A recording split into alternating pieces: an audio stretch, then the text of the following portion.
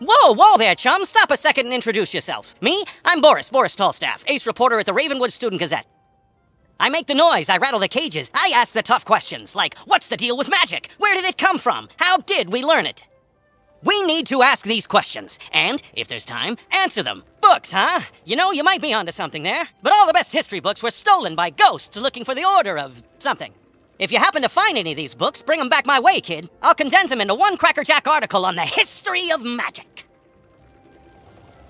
This quest has multiple simultaneous objectives. You can see them all by opening your quest log and pressing the arrow keys on this quest. Use these arrow keys to select the objective you wish to complete first, and the quest arrow will point you to it.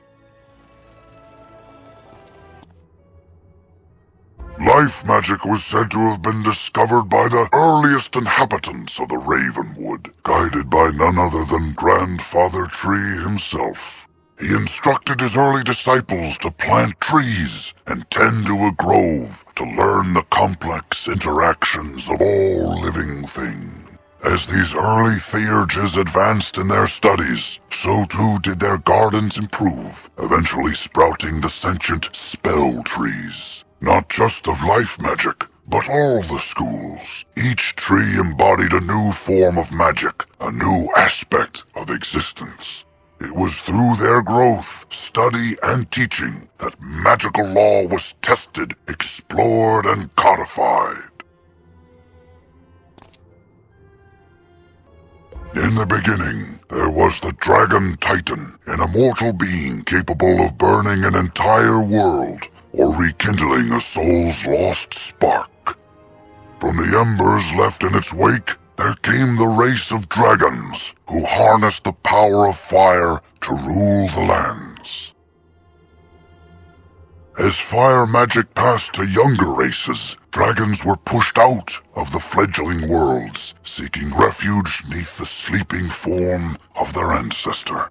Their drake offspring formed alliances with roving human clans to rebel against their parents, ultimately establishing the empire of Dragonspire.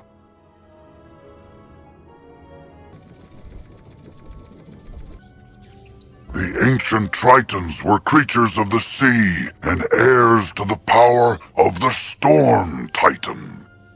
It is thought they used their command of lightning to create technological wonders. But, if true, their inventions were lost to uncertain tides. The Tritons isolated themselves from their dragon and giant contemporaries, but were often blamed for cataclysms on the land or in the skies. Eventually they retreated to hidden oceans, seldom ever seen again, though some suspect there is a world of Tritons waiting to be found.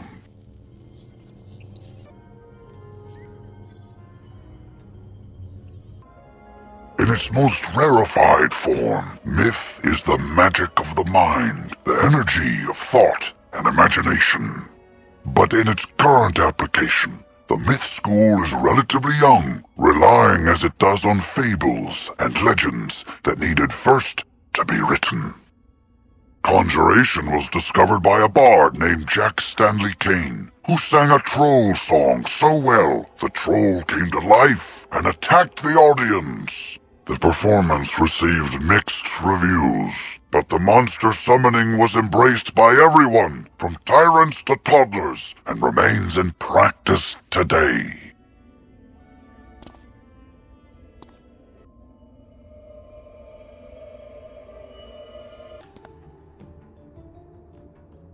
Traditional theory holds that there are two broad categories of magic: elemental, fire, ice, storm, and spiritual, life, death, and myth. Legends of astral magic from ancient Celestia often complicated those old definitions, but there has yet to be physical evidence of the practice. It was ultimately the discovery of balance magic on Krokotopia that upended the previous paradigms and introduced a composite sorcery that blended the powers of the elemental schools while also being able to enhance or debilitate spiritual powers. Today, balance is considered one of the core 7 schools of magic, but many institutions have yet to fully incorporate it into curricula.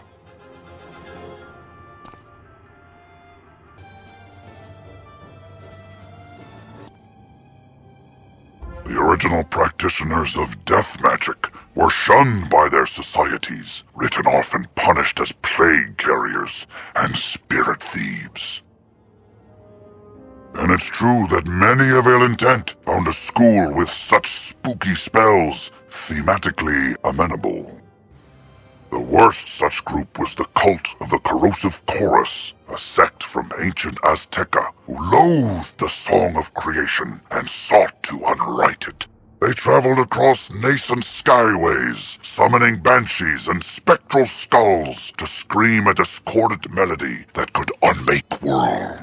Some believe Bartleby himself intervened to stop them, cursing the death cult with eternal life, sealed forever in a soundproof prison.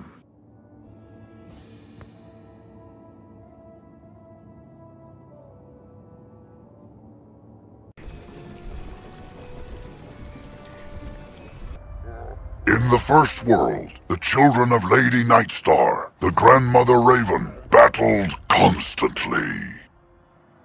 Titans they were, embodiments of ice, fire, and storm. Their conflict shook the world, but by the time of the spiral, only their offspring remained.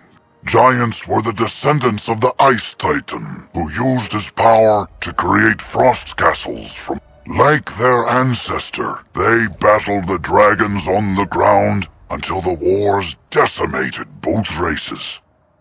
The giants retreated to the world now known as Grizzleheim, where the few who still remain rule the frigid realm of Wintertusk.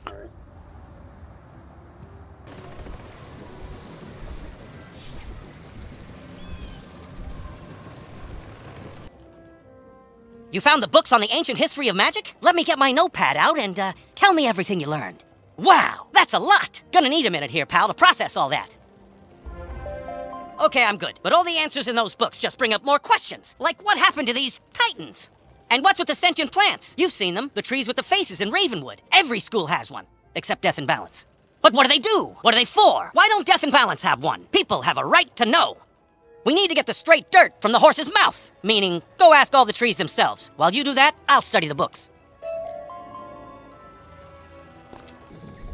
What are we, spell trees? Why, we are the offshoots of the great-grandfather tree. He who, with his sister grandmother Raven, sang the song of creation and wove the spiral into being. Life magic in particular resonates with that song, uses its chords and verses to stitch wounds and mend spirits, to heal a fragmented world. And the titans responsible for that sundering?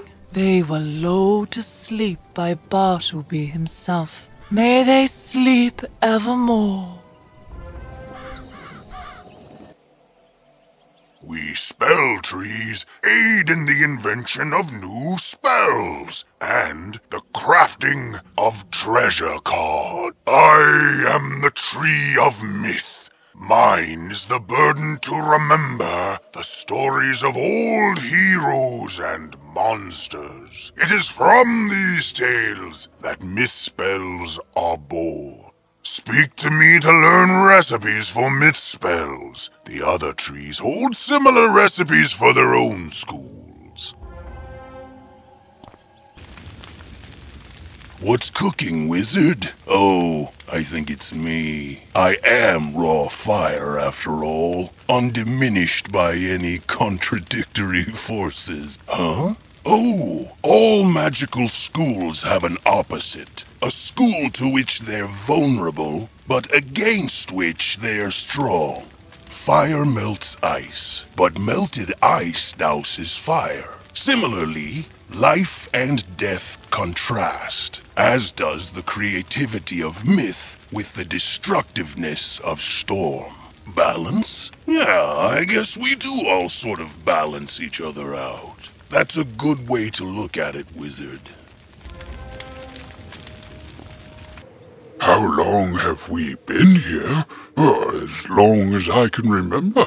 I don't know if we are the first, but these are the only spell trees I've known. Well, except for Mortis, the spell tree of death. I hear he came from elsewhere, but I know not where. Alas, he is, perhaps, ironically, dead, destroyed with the death school in Malister's tantrum, so we cannot ask him.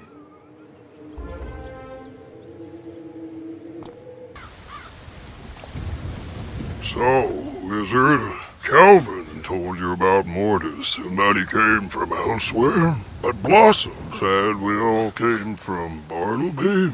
Confused? Well, both are correct. Bartleby's roots stretch invisibly to every world in the spiral, and in any of those worlds, spell trees can bloom.